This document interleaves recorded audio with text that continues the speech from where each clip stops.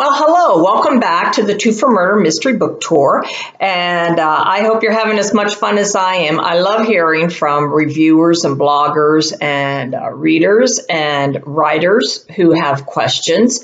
And I will try to get to each question during this tour. The question that I'm addressing today is one that I very often get, especially from new writers, which is, what advice do you have for new writers? And I'm going to give you a piece of advice that nobody gave me. It actually took me 3 books to get this through my head. I'm married to my husband. Jack is my business manager, and he's a business lawyer. And he said from book 1, he said, you got to think of it like a business. You got to, what sells, what doesn't sell, what works, is this promotional thing worth it? He wants to crunch numbers. And I was, no, I'm a writer. I'm an artist. And as an artist, I don't want to think about those things. Well, it took me 3 books to figure out that he was right.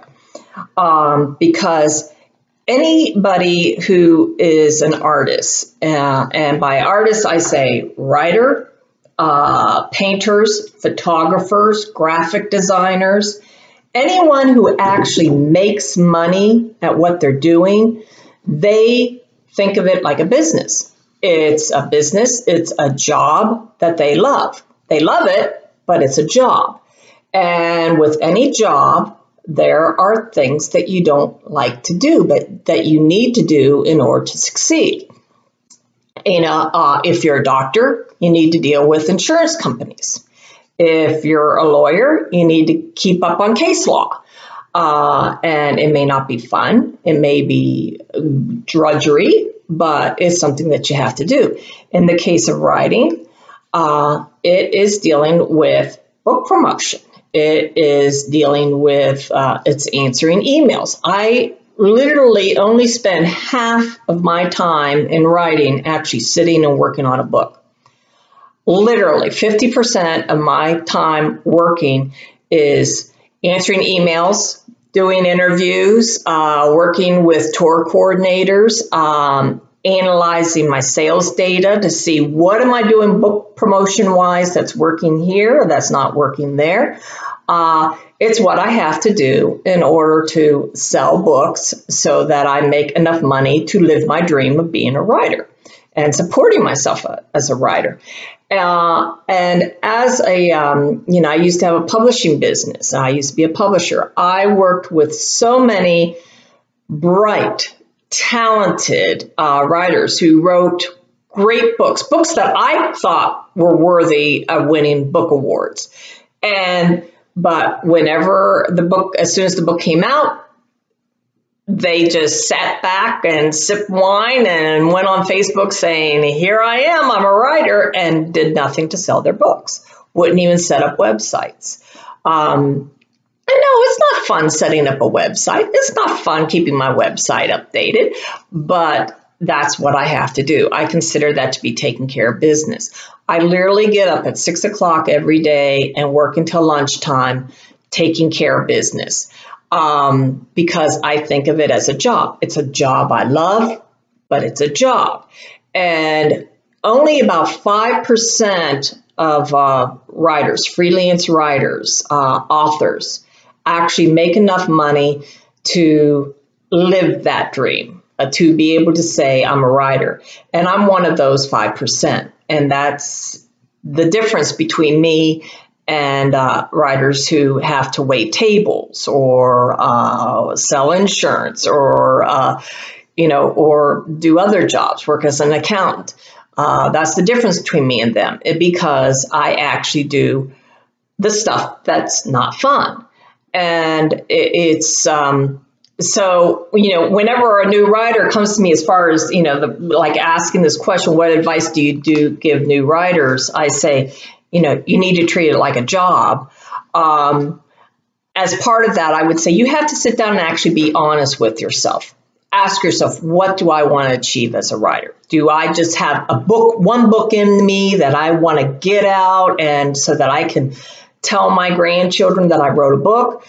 Or do you want to make a living and put your son through college, as an author?